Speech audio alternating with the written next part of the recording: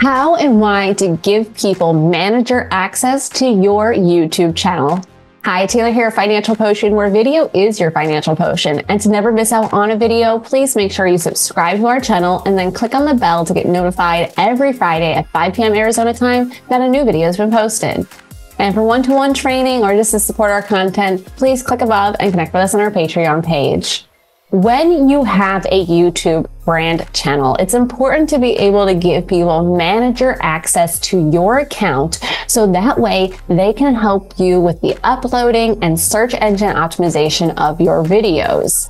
You'll want to be present when doing this and when they're first accessing the account because you may need to do a two-part verification. So to send the invite to your new content manager, you are going to want to go to your Creator Studio dashboard. Once you are on the Creator Studio dashboard, you are going to want to click on Settings. Once on Settings, go ahead and go to Permissions, and then Manage Permissions. Manage permissions again. And like many times, you'll have to sign back into your account to verify that it is you. Make sure you have your phone handy so you can verify indeed it is you who are trying to sign in.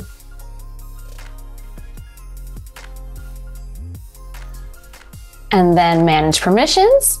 And then this is where you can simply click on the plus button, add the person's name,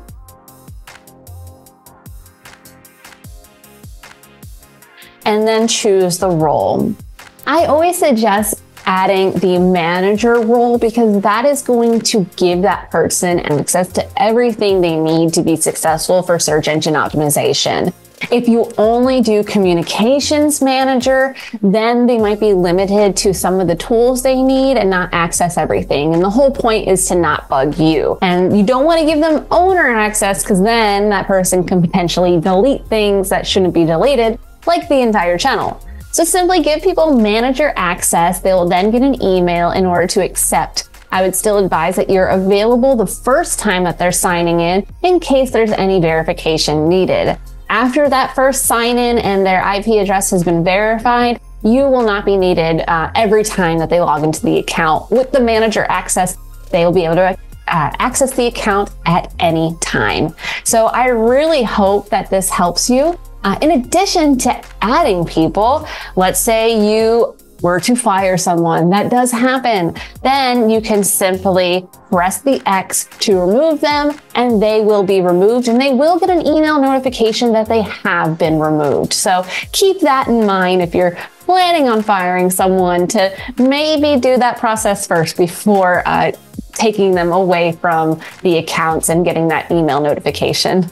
If you have any questions about giving people manager access in 2024 on your YouTube channel, don't hesitate to reach out. Or if you need YouTube optimization services and video SEO help, we are here to help you. Go ahead and click on the link in the description or attached to this video to schedule a strategy session and get started.